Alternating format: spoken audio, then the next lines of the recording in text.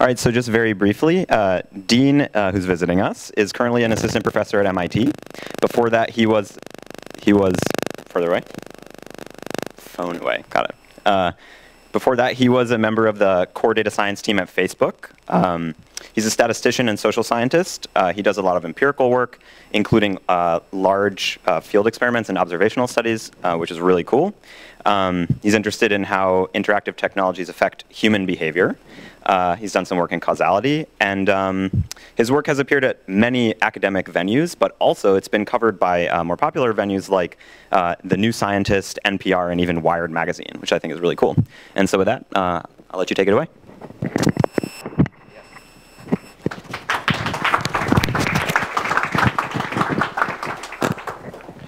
Yeah, thanks a lot. It's my pleasure to be here. This is my first time visiting UMass Amherst, so it's a great opportunity to get to know the faculty and students here. Just so that I have a little bit of context for what audience I'm speaking to, because I present this work to a few different audiences. How many folks here are in computer science? Okay, so I guess that's like 90%. Okay, so that's useful. Okay, great. So basically, what I'm going to do today is talk about where we're going to end up is doing analysis of large collections of randomized experiments run, in this case, by internet companies. Though we're thinking about all kinds of applications for these techniques, including the things like microbiome experiments.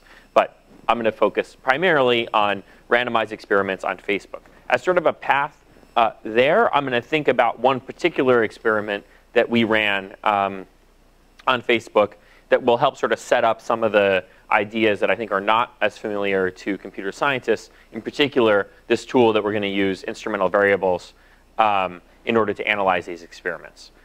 So this work is really where we're going to end up is this joint work with Alex Pejcikovic, which is this working paper. But the experiment I'm going to present before that is joint work with Renee Kizilchech and Eitan Bakshi.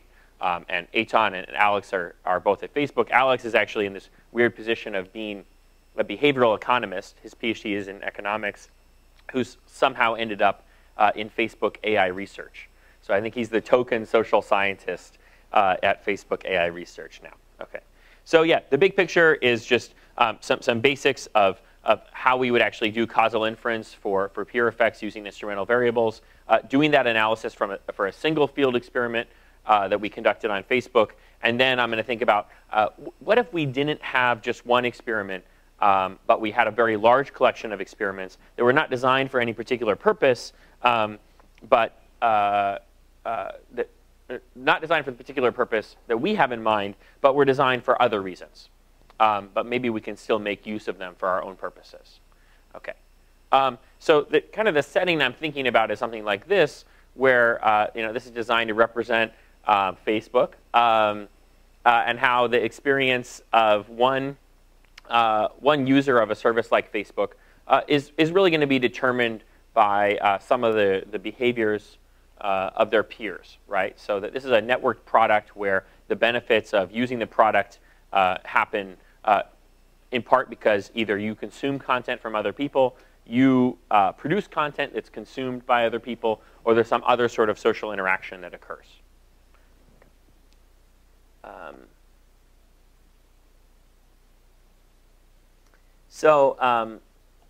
Kind of the setting we're thinking about is basically where we have a large collection of randomized experiments. And so what do we mean by having a large collection of randomized experiments?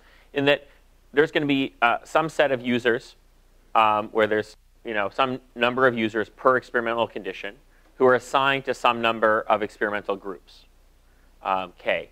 And so the idea is that, for example, this might arise from actually we're running one experiment comparing two particular versions of, say, a newsfeed ranking algorithm. And then we also run another experiment comparing a couple other versions, et cetera, et cetera. And so we can imagine both the number of observations per experimental condition growing, but also the number of experiments growing. And so when we start to think about things like asymptotics here, actually mainly what we're going to think about is the case where the number of experiments we have is going to go to infinity. Probably not going to be that large of a number, maybe hundreds, maybe a couple thousand. But it's a little bit of a different setting than the case where we've run a single A/B test and we're going to compare A and B. But maybe there's more that we can learn from that. Okay. And so our goal in this setting is going to be to try to learn some causal relationships that are not directly targeted by these experiments. So one of the great things about field experiments, especially in the internet industry, is that it's really easy to sometimes run an A/B test that answers exactly the question that you have, right? You just compare the status quo with some new policy, compare the status quo with some new design, you compare the status quo with some new algorithm, and maybe that's the policy question of interest. But for more complex questions, including ones about like how does this whole service, how does this whole ecosystem work, things might be a little bit different. And so in the setting we're thinking about, we're imagining something like this, right? So we might be interested in learning about the causal effect of people's exposure to newsfeed stories from their friends on their content production. But we think that this relationship is confounded by some third variables. For example, how many photos I'm consuming from my close friends might depend on events that are happening in my kind of local geographic and social neighborhood, which presumably is also affecting how much content I'm producing, right? If there's like a sporting event that my friends and I attend, this might produce more content from my peers that I see, and then I also am producing more content during that time period. Similarly, we might wonder about the relationship of ice cream cones sold on drownings. There's a positive association between these two. But we might worry that there's basically some kind of confounding variable like the temperature that affects both people's desire to eat ice cream cones and to go swimming. And so the idea is that though we don't necessarily have experiments designed specifically to learn about this relationship, we're going to utilize a large collection of experiments as shocks to this variable friend story scene. And so the setting we're going to be in is one that looks like this, where we want to find some instrumental variable z that is a shifter of the causal variable of interest. Here in the example I just gave, that's the number of stories from your friends you see on Facebook. It could be a more specific category like the number of photo posts you see from close friends on Facebook, for example. So that variable is being shifted by some variable that we call an instrumental variable z, and hopefully that instrumental variable is as good as randomly assigned, so it's not caused by some other confounding variables. We're going to be able to more or less guarantee that because we're going to use randomized experiments that we happen to have lying around as our instrumental variables. So we actually know how z was assigned, and it was assigned via a hash function. Right? And then we also need to assume that z is only affecting y, in this case, the content being produced by some user, via these intervening variables, these causal variables of interest. It doesn't have some other mechanism via which it affects y. Now, in this example I just gave, where x is how many, say, friend stories you see, or how many photo posts you see from close friends, it might be really hard to find experiments that just shift x and aren't shifting y via other mechanisms. But as we expand the number of variables that we include in x can be really multivariate, this might get more and more plausible. Okay. So that's the kind of setting we're in, and this really is a example of what's in the simplest case, where say z is binary. This is often called an encouragement design. So the idea is that we randomly assign units to some encouragement to a behavior of interest. So for example, we might wonder whether if you study more, you do better on the test. Well, usually, even as a professor, you're not in the position to just directly assign students to hours studying, right? You can encourage them to study more. So we could randomly assign students to be encouraged to study, which then we think perhaps is only going to affect their performance on the test, maybe via their actual studying behavior, right? Similarly, a lot of analysis of clinical trials has the same character. We're interested perhaps in the actual biological effect of taking some drug on some outcome of interest, but we don't actually get to force everyone to take the drug or not. In fact, there can be two-sided noncompliance. We might be interested in the effect of Advil on the onset of Alzheimer's, something that has been widely studied. Now, people who we assign to say, hey, you should maybe take Advil. We think it might prevent Alzheimer's. They might take Advil, or they might not. And then some of the people in the control condition who we didn't encourage, just Advil you can buy anywhere. So these people are taking ibuprofen as well. So we can have this kind of two-sided noncompliance. Now, analysis of these sorts of encouragement designs can take a couple of forms. One is to just look at the total effect of the encouragement, right? So what is the effect of just encouraging somebody to study on their performance on the test? That is that we're interested in summaries of quantities of this kind, where this first term here is the outcome for unit I, that is their score in the test, if they're assigned to be encouraged to study. And then this other potential outcome here is their outcome if they were not encouraged to study, right? And so presumably, if this encouragement does in fact cause them to study, and studying in fact has a causal relationship with performance on the test, we should be able to detect it by looking at summaries of this sort of effect. For example, we could look at the average of this over many people. And we can estimate this quite easily by looking at a difference in means between treatment and control. Often what we care about more is the effect on effect of the behavior itself, right? So that in this picture that we care actually about the effect of X on Y here, which unfortunately in this slide I've labeled D. So D and X are going to be substituted here in a couple of cases, sorry. So here we might be interested in actually what's the effect of studying itself on the outcome. And so the idea is, can we actually use this random shock created by Z to estimate the effect of D on Y? And yes, we can. In fact, the simplest way of doing this, so it's so simple that actually in the internet industry I've seen a lot of people who have never encountered instrumental variables just sort of do this, is to divide one number by another. It's pretty simple, right? We just divide the effect of our encouragement on the outcome by the effect of our encouragement on this endogenous causal variable of interest. We just divide the difference in scores on the test between treatment and control by the difference in number of hours studied between treatment and control. So that's kind of our estimator.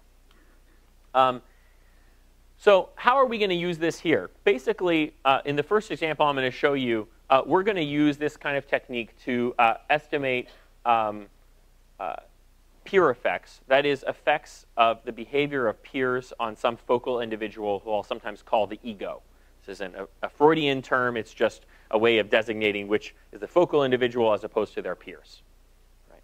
And so the strategy we're going to use here is to randomly assign vertices in the network to some encouragement to a behavior of interest, and then examine how some focal individual, some ego, is affected by the assignments of their peers, and thus also the behaviors of their peers. So especially in groups, like things like villages or departments or schools, these kinds of designs are starting to be used more and more in development work by political scientists and economists, and also in labor economics.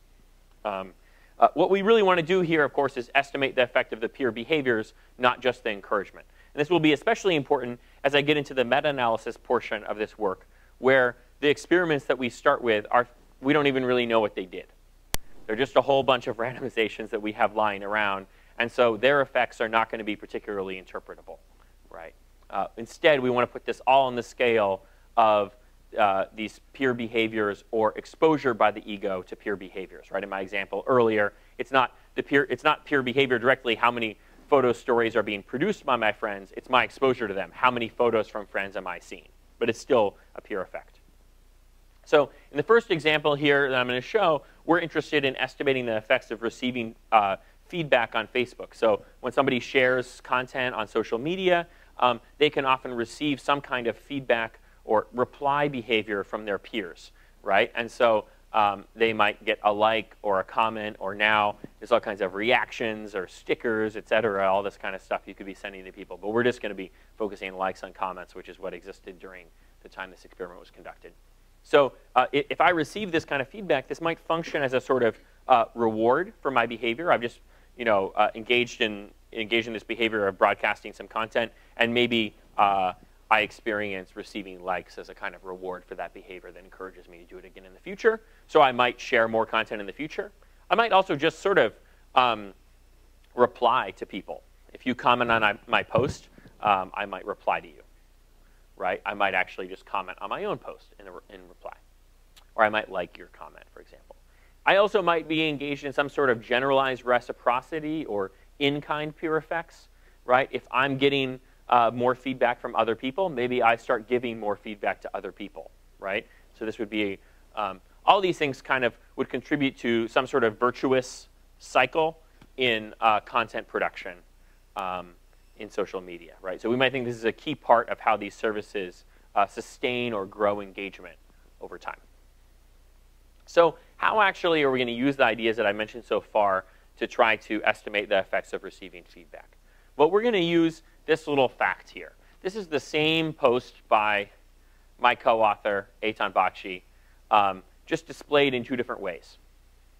So either on the left, it's displayed with all the existing feedback it's received expanded. Well, Eitan really just commented on his own post here. But he did get some likes, right? And also, this opens up this text box here, which encourages the viewer to write a comment on this post. Whereas here, basically, this post at the same time is sort of summarized, right? This feedback is collapsed into this numerical summary. And there is no open text box to write a comment. It's still actually one click to like this post or to comment on this post, because as soon as you click comment here, it'll open this text box and insert your cursor into it. So really, we've just changed like the salience of commenting. We've changed the overall target size of the comment box, right? It's like easier to click on things that are larger, right? That's Fitt's law. And so as a fact that I'll show you evidence of later, displaying a post in this style on the left results in higher feedback rates. If we show Eitan's post to his friends in this style, he's going to receive more feedback from peers than if we show it in this style. Okay. So how do we actually use this fact? How is this sort of implemented in the context of this experiment? So we're kind of back to this picture. One way of doing this sort of experimentation, right, is that we think about everyone has a coin. We flip the coin. We decide whether they're in treatment or control. Actually, what we're going to do is something a little bit more sophisticated that allows us to really increase the precision of the estimates we're going to get out of this. And so let's just focus on this one person. They're our ego. And we're going to flip a coin for them. And so that coin then is going to determine how their content is displayed to their peers. That is, it functions as an encouragement, or you could say in the reverse, discouragement, to giving them feedback. Right? Now, this person right here, who's their friend, is encouraged to give them feedback. They're not necessarily encouraged to give their other friend feedback. And they themselves are actually subject to a different randomization that determines whether their friends, which include this person, are encouraged to give them feedback. That is, so the randomization of some ego determines how their content is displayed to other people. And if you take a look at the paper for this, we show how this kind of experimental design can really be an improvement over cases where we would just sort of encourage people to give feedback to all of their peers. This can give us a lot more statistical power and precision, and also some additional clarity. Okay, so that is, it sort of fits into our overall design recommendation for these sorts of experimental designs to try to actually randomize vertices to a specific behavior targeted at a particular individual. And that's going to give us more statistical power.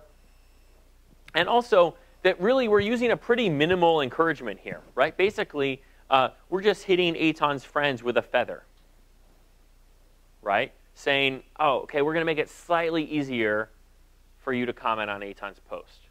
Right? What does this do? This means that this is going to allow us to estimate the effect of marginal peer behaviors. We're going to learn about comments and likes, the effects of them on Eitan that could or could not occur under policies that are pretty similar to our current one. So they sort of tell us what would happen if we slightly changed policy. Like, what is the marginal effect?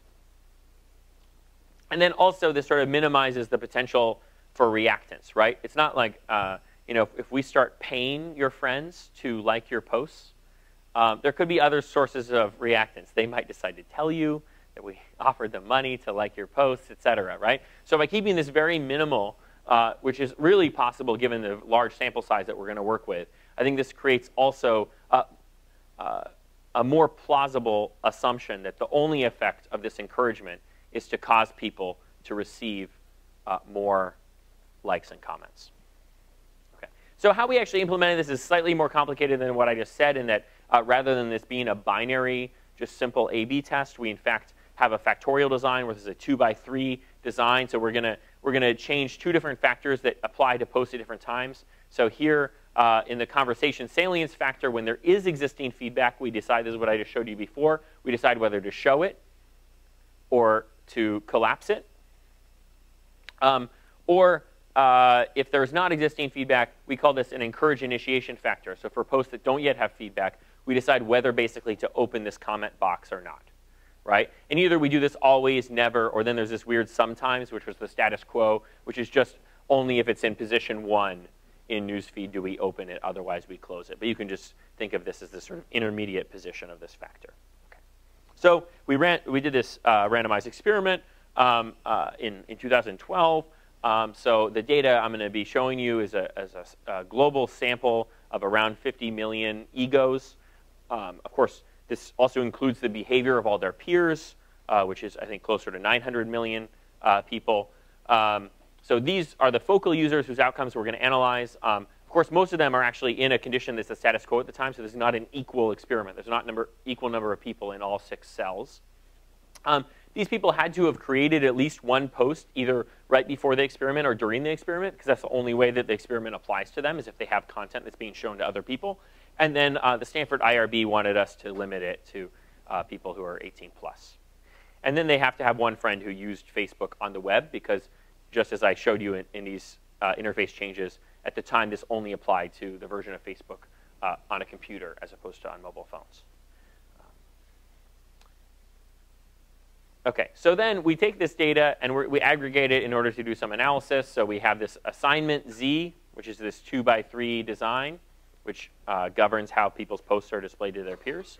Then we have a bunch of covariates that we're going to use. It's not super important. That's just to increase precision. Then we have how much feedback the ego received during the experimental period. And then we have a bunch of outcomes that we're interested in, including like how much they post. So then in order to make this all work, we need to make these assumptions. So we need something like that there's no interference in the network so that my outcomes aren't affected by other people's treatment assignments. Okay, that actually can't be quite true because the whole thing that we're studying is peer effects. So we're generally going to make also a weaker version of this assumption, which is just that this sort of interference has to be small compared with the direct effects. We need some sort of what's sometimes called by economists mainly an exclusion restriction. You could also call this, I think, a complete mediation assumption. That is that this experimental assignment, Z, has all of its effects on the outcomes we care about by changing how much feedback people receive. Okay? And then some more kind of technical things about instrumental variables that affect a little bit the interpretation of our estimates. So we're going to estimate the quantities of interest using two-stage least squares, which is just to say that we're interested in this equation here. In particular, we're interested in the effect of D on Y, which in this model is going to be this parameter gamma.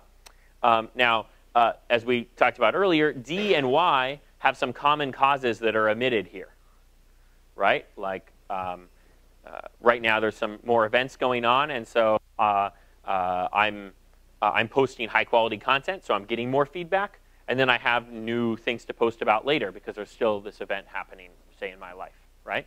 So, so just estimating this equation isn't going to work for us. Instead, we want to use the random variation induced by this experiment to estimate the effect of D on Y. And so we instead estimate this equation using D hat as estimated by this equation, where we're just using the variation in D that's induced by Z, which is our design matrix of instruments. Okay. So earlier I said that there was this fact that displaying these posts these different ways results in different amounts of feedback. Here's some evidence for that fact. So here we're looking at the effect of this experimental randomization on how much feedback egos receive. And so we see that, yeah, if they're in high conversation salience versus low conversation salience, they receive more feedback. And similarly, if they're in the encourage initiation condition, right, which is opening the comment box for their peers when they don't yet have any feedback, they're also receiving more feedback. Okay. So yes, as expected, these encouragements are causing people to receive more feedback. One of the things that's nice about this is actually, I said earlier, we use this super minimal encouragement, like hitting people with a feather.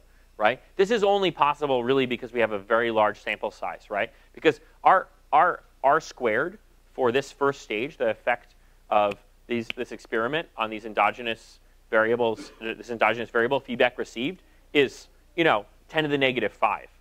So it's only because we have this very large sample size that we're able to precisely estimate this first stage and use that variation in feedback received to then estimate the effects of feedback received on the outcomes that we care about.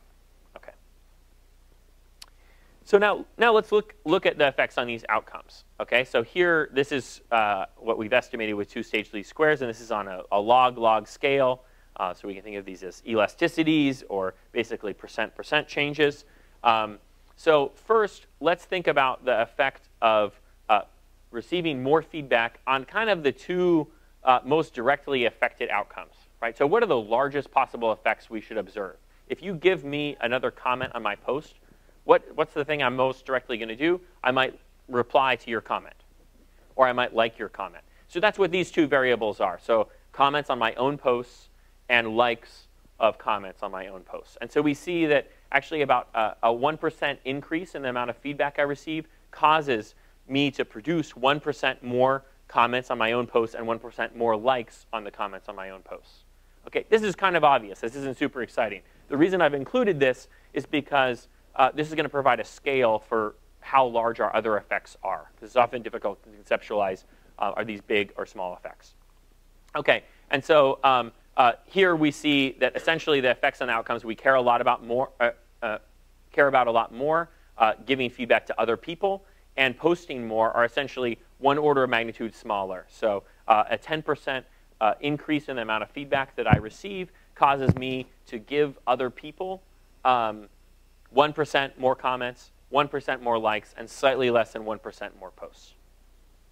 And I produce, in general, slightly less than 1% more posts.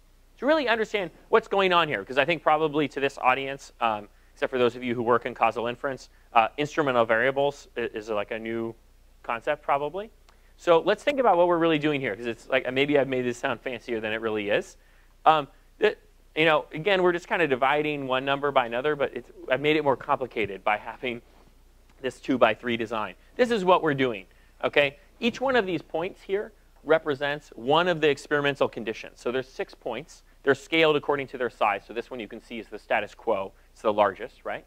And each one here is just represented by its mean on the causal variable that we care about, feedback received, and its mean on one of the outcomes we care about, posts.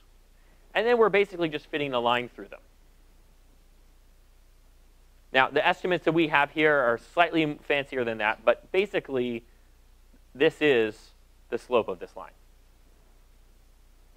Okay? We're just saying our experiments have induced some truly random variation in the variable we care about, and we're going to use that to estimate the effect of that variable on the outcome.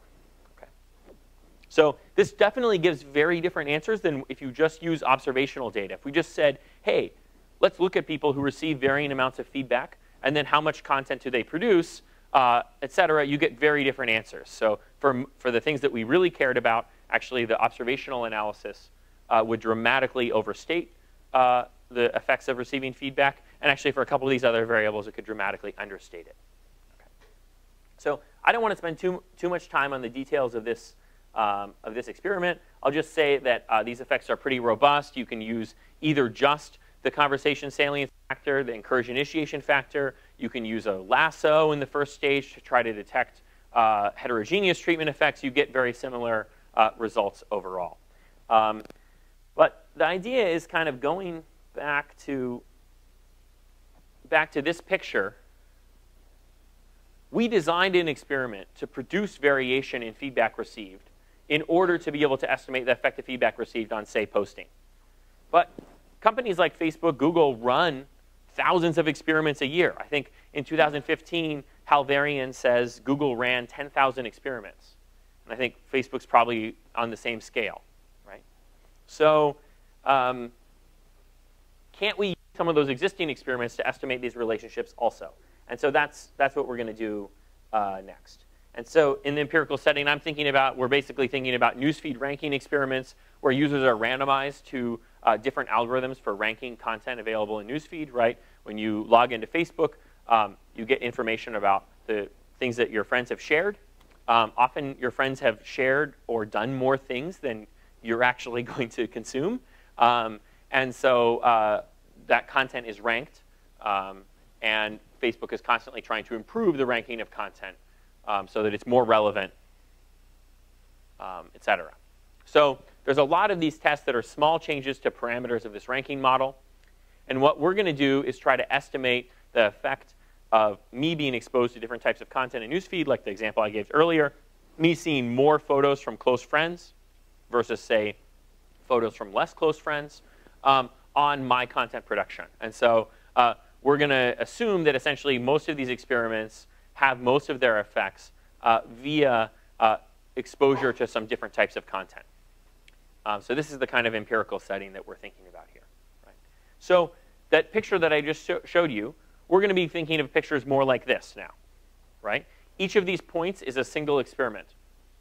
Well, it's a single experimental group, I should really say. Right? So each experiment usually needs to involve at least two conditions for there really to be randomization. But we're just going to show each individual group here.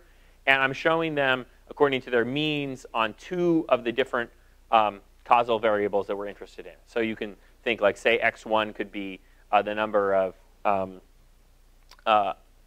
photos that you see posted by close friends, and this could be photos you see posted by businesses or other entities, right? And so these experiments induce some sort of variation in these two variables. And we're going to try to use that variation to estimate the effect on some third variable, for example. Now, many of these variables are correlated with each other. Changes that affect one of these endogenous variables end up affecting another, often through substitution patterns, right? Like if you show me more of one thing and I have a fixed budget of time, I might see less of another thing. Okay. So they're positively, actually, not the means, but the observed versions of these variables are positively correlated in observational data. Also, the means are correlated as well. We can also see that basically this is really highly non-normal data, right? There's just way too many of these points that are kind of crazy far out here compared with this point. And we'll see more of that later. So how are we going to do analysis of this sort of data? Well, basically, we're back to this kind of setting. We're going to have some growing number of experimental groups, K, and then we have some number of observations per group. So the standard asymptotics for instrumental variables would usually have a fixed number of instruments. That is, K is fixed, and then N goes to infinity. So the total number of observations goes to infinity, and thus also the number of observations per experiment goes to infinity.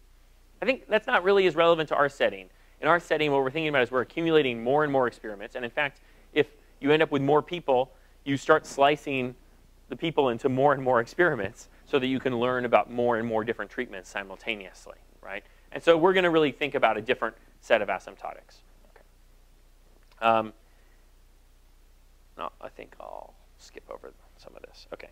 So how we're kind of thinking about this and how this motivates one of our estimators that we're going to use, particularly the regularization going to use is to think about this kind of a model of experimentation.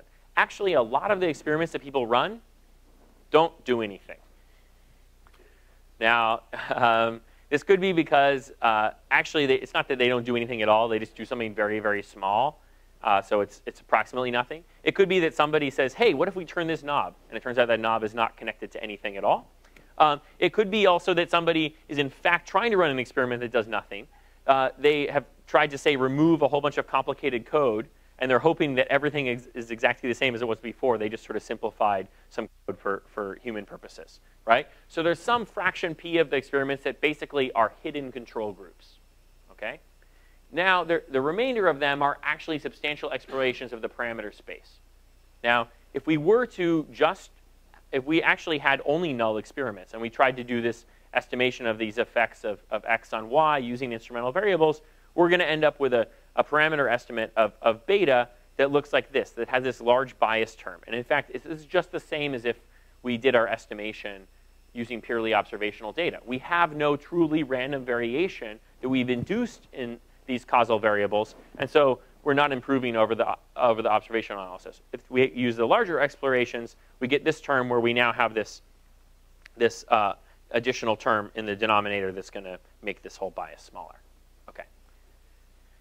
So looking at this data, this certainly seems like that might capture a bit of what's going on here. Not only are these highly non-normal, but there's a whole bunch of clumping right here. These are the QQ plots for each of the 7 dimensions that we're looking at. And you see that basically this is really non-normal, and there's a lot really close to 0. They have very heavy tails. So kind of inspired by this model of experimentation, this motivates a particular regularization procedure. So one idea is basically just remove experimental groups from our analysis that are mostly noise, that are essentially null experiments, right? And so if we think of our data set as being vectors of group level observations, so x bar g, that's the multivariate mean of all these causal variables for group G, and YG is the mean of the outcome. For each of these, because we know a lot about the observational distribution of these variables, we can just compute a p-value under the null of no intervention. What's the probability of seeing x bar G if actually this experiment does nothing at all? Okay, and then either we can somehow threshold these p-values. Either we shrink large p-values, we shrink those groups to 0, or we just remove them entirely. We could just remove them from our data set and only work with our experiments that really are substantial explorations of this parameter space. Okay, so say we create some new variable x bar qg. That's going to be for some threshold q, the version where we've just replaced x bar g with 0, assuming we've already centered all the data. If the p-value is too large. And then instead of doing our standard 2-stage least squares estimation, we're just going to do this estimation with these modified versions of x. Okay.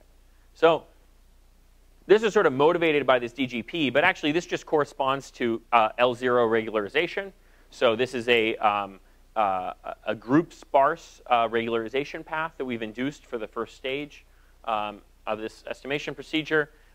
Usually people think about an L0 penalty that is just directly trying to induce sparsity as being intractable because you need to search over some combinatorial number of possible coefficients that you could allow to not be 0. Here, this actually is going to be tractable because we have these disjoint groups. So essentially, this reduces to computing these p-values for each experimental group separately.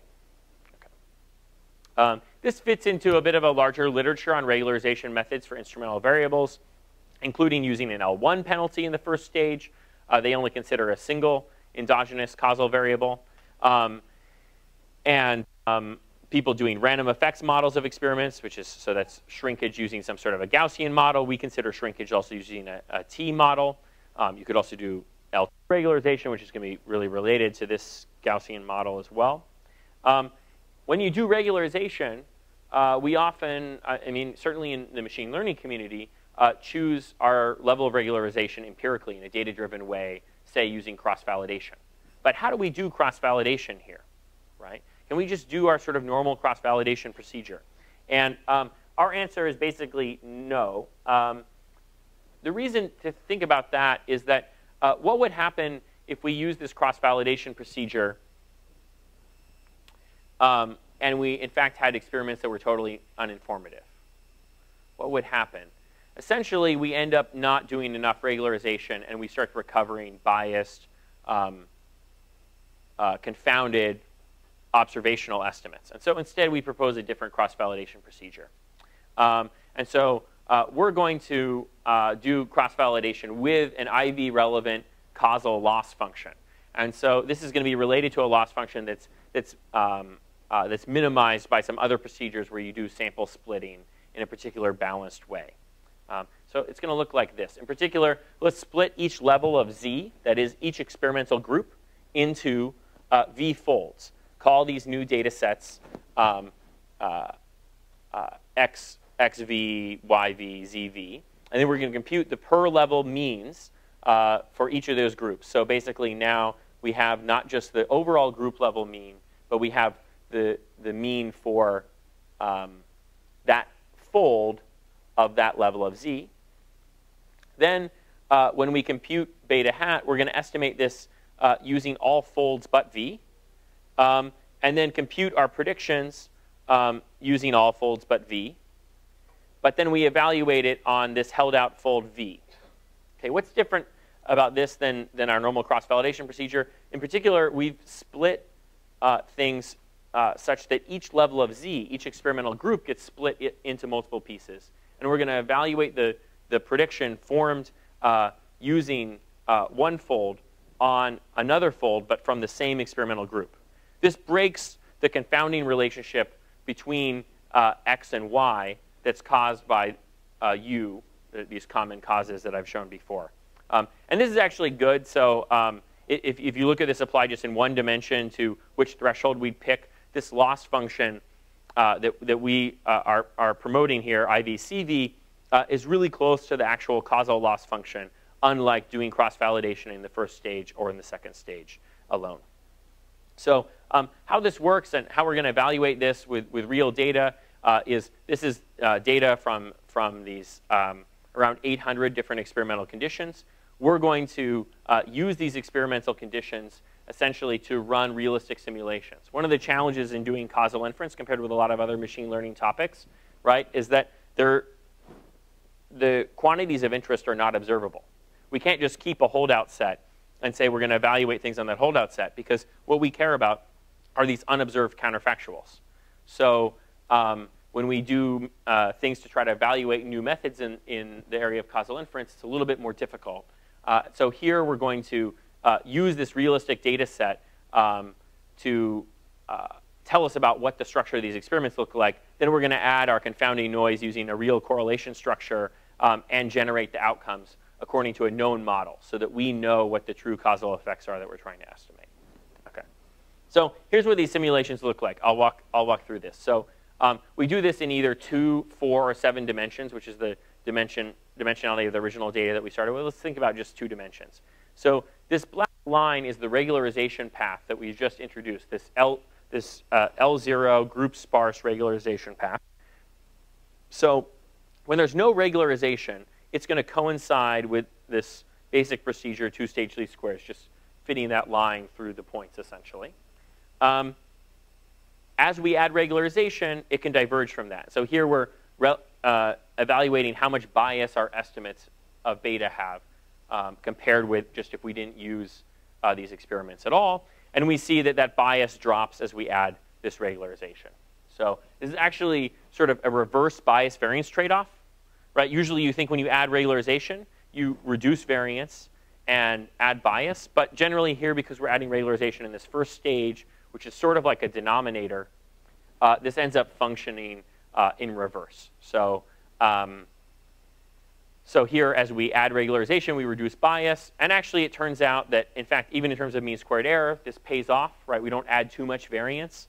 And so for much of the regularization path, this procedure reduces mean squared error relative to 2-stage least squares, and actually, in general, also relative to other methods, and gets close to an oracle that would know the true effects of each experiment on the endogenous causal variables. Okay. So to look at this from a different perspective, we can think about what happens as we actually increase our number of experimental groups holding the dimension fixed. So here we have these 7 endogenous variables, and we're just getting more and more experiments. What happens? Well, here's mean squared error relative to the observational estimates, which are just going to be uniformly bad. Two-stage least squares, not doing this regularization, is not even consistent. You can kind of see that this is not, doesn't have root end convergence. On the other hand, by using this L0 regularization with the penalty feasibly selected using our cross-validation procedure, we are able to substantially reduce mean squared error and have something that looks a lot more like root end convergence.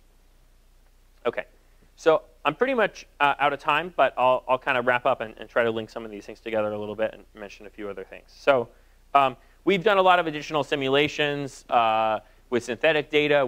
I just focus on the real data, or the kind of partially real data here, because I think that's a bit more interesting and kind of motivates the problem. But similar results show up if you have, say, experiments that are t-distributed or something like that. This fits in, as I said, with these existing regularization methods. You could also imagine, I mean, if we look back at this picture, it's not so much that there's just kind of clumping here and that then there's this long tail distribution. There's also a lot of clumping out here, right? Like, why are these points so close to each other? That should not be happening, right, if this was something like a t-distribution, right? So not only might there be hidden control groups in the data, but there's hidden replications, right? That you and I both end up running similar experiments. Or actually, I've just run a series of experiments where I've tried to iterate on my new newsfeed algorithm, right? So we might want to use a regularization method that also exploits that structure. And so you could certainly do something fully Bayesian, like using some sort of mixture of Dirichlet processes or something like that. You could also use a regularization path formed by clustering. So we actually try doing that, where here we just sort of take all the experiments, run a clustering algorithm on them, and then replace their group means with their cluster means. And so this also induces a regularization path, and we can see that it has some similarly nice properties. Okay. So more generally, one of I think the things that we contribute in this work is proposing this cross-validation procedure for instrumental variables, which allows doing data-driven selection of things like regularization parameters in a setting where the existing cross-validation procedures would kind of lead you astray and cause you to dramatically under-regularize.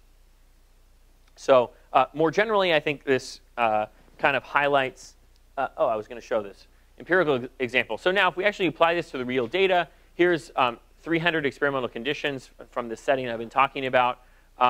Here is the mean squared error in this IV-CV cross-validation as a function of our regularization parameter, so it's minimized here. We then can look at our estimate of a particular in-kind peer effect. So this is something like, if I see more photos, do I produce more photos? Producing content of the same type. And then we get a positive estimate from that. In this particular case, it turned out we actually had a bunch of pretty useful experiments in here, so the regularization is not that necessary. But especially if you start increasing the dimensionality of X, this can become more important. More generally, I think my goal here is kind of to introduce some of these ideas of how you'd go about learning about peer effects in networks, what you can do when you design a specific experiment, and the degree to which now, because we just have so many randomized experiments that are being constantly conducted, whether we can use essentially that experimental data exhaust to improve causal inference for other purposes. Okay, so I just want to thank my co-authors, Renee, Eitan, and Alex, and yeah, thanks for having me.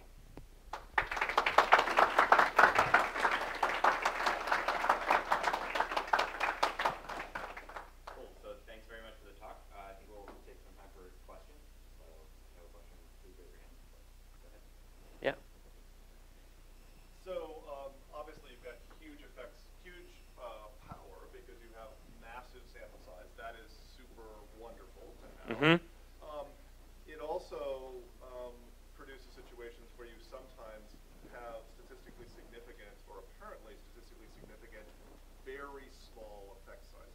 And I guess one question I have is sort of how often do you find big effects?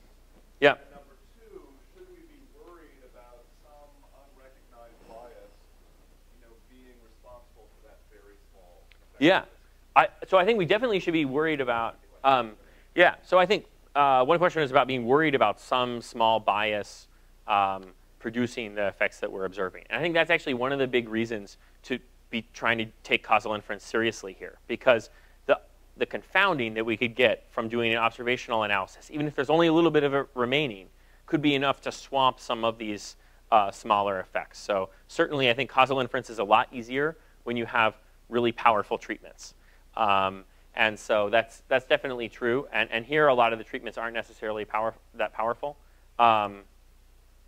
So one point I would want to make is that when we talk about small versus large effects, one of the things that we're doing here is that we have, say in this first experiment I showed, the first stage effects are really small. That is the effects of this treatment assignment to this encouragement on how much feedback people are receiving. Those effects are super small, right? And I was proud of that. I was like, these effects are really small. And but those aren't the effects that we're actually trying to estimate. That's just essentially the denominator that we're going to divide by.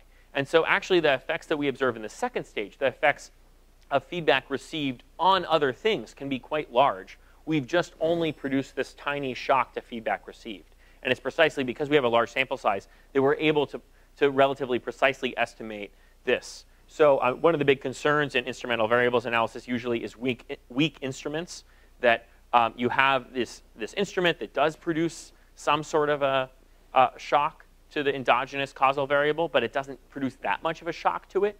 And that can be a problem and produce a lot of bias. And that's actually essentially what we're trying to solve in this whole later part, is that we have a whole bunch of weak instruments, and we want to eliminate them.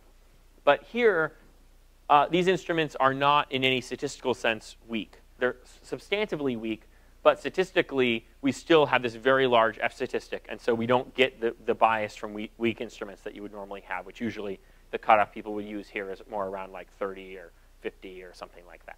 So, so yeah, that's definitely an issue, and I think also what effects are large or what effects are not large is a kind of up to people's interpretation. That's part of the reason why I showed these effects. This is kind of the largest thing you could possibly imagine in terms of a behavioral outcome that we'd be moving. And these are just one order of magnitude off. So I would regard these effects as being then pretty substantial. Right? They're like 1/10 of the largest possible effect you could see happening. So so I think a lot of times in this case it's useful to think about that scale. Also, another point on sort of effect size is to think about how this matters for managers and how it matters for public policy. And so in some of my other work, we've conducted experiments involving voter turnout, small effects multiplied by, say, the number of voters who are exposed to an encouragement to turn out could end up meaning that hundreds of thousands of people vote who would not have voted otherwise.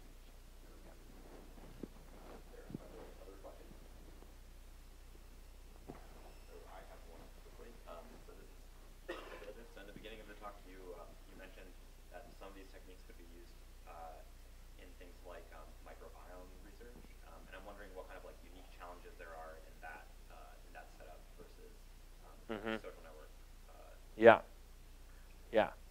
So I don't know that much about the microbiome. I would say one of the differences there is that the way that the endogenous causal variables are structured is very different. So here, I mean, if we think about how these variables are related, and we define these are like counts of categories of objects. Now, that's not obviously the real sort of dimensionality of the endogenous variables here. I'm getting exposed to all kinds of things in newsfeed. It depends on whether this photo is like blurry or well taken, or all these kinds of things are affecting me. And so you might try to somehow expand the dimensionality of that, and then you need more experiments.